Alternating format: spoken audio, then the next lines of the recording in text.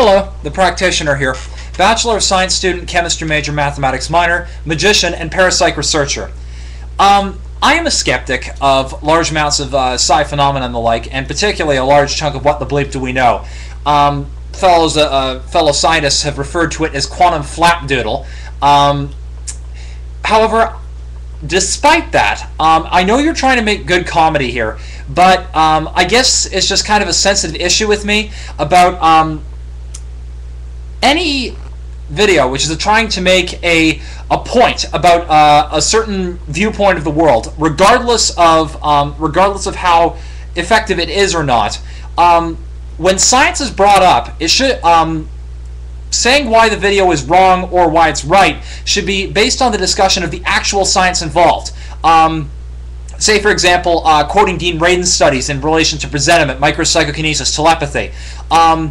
Whether the talking about the Bose-Einstein condensates was correct, or the interpretations of that pertaining to macroscopic reality, or the concepts of quantum entanglement, and whether or not they could provide a basis for the entire universe at our level being interconnected. These are issues which are actually at the foremost of consciousness research right now, even amongst mainstream skeptics and physicists. And you know, this is an issue. I'm not saying that I believe everything that Parapsych is saying, and I'm not saying that this movie is right, but what I'm saying is that if we're going to debunk anything in this particular movie, we should be trying to discuss it on a scientific level and not straw manning it, not using a straw man attack like effectively you were doing by ridiculing the film. Now, I know you were just trying to say it's just comedy, but the way it was phrased came across as an attack on science. Again, just only purely in my viewpoint. I could go into greater detail in other videos about the aspects. For example, just to give you an example out of the blue, the bit which you were mentioning there about, like, oh well, science today, if like science was in a horse race, it'd be like an elephant but faster or something like that. What that is actually talking about is that is supposed to be an argument in the by the psi proponents, i.e., people who believe in psychic phenomena, that the reason that it's so hard to replicate in terms of scientific studies is owing to the fact that it's a human function. It would be a human ability, and like athletes who can't perform at the same level all the time, theoretically speaking, people shouldn't be able to perform at significant levels or perform ESP all the time. That's why tools like meta-analysis are used to see if overall a replication effect has been found, so this way new studies can be generated at a later date to attempt for replication, further testing for significance, attempting to find out if there were other variables that were not taken into consideration in the first batch of studies, etc., etc., etc. You understand where I'm going with this, yes?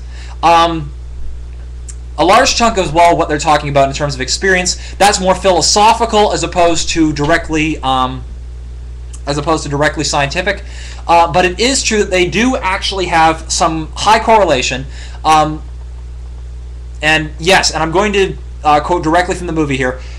Certain parts of the brain do in fact light up when someone is imagining something and when someone has just seen it. But that is purely due to memory association. That may not necessarily have anything to do with us creating the reality outside. I mean, and that's a large chunk of where I have problems with the movie, is, sorry, you're probably going to end up making it out as if I'm sounding exactly like the What the Bleep types, or what the bleep are they talking about, as you were joking in your trailer here.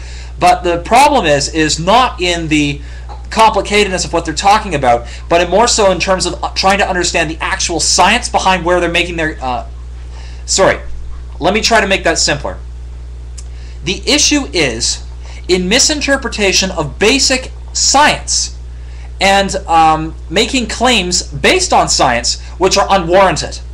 And the issue pertaining to this, the strong issue here, is that we should be actually debating in terms of the actual science, the flaw, you know, separating out where the flawed pseudoscience is, where the actual science is, and where erroneous claims have been made based on factual science. So next time you're doing a What the Bleep video, or making fun of What the Bleep, let's try to keep it on an academic level, shall we? Just my thoughts. As comedy, though, it's a great piece.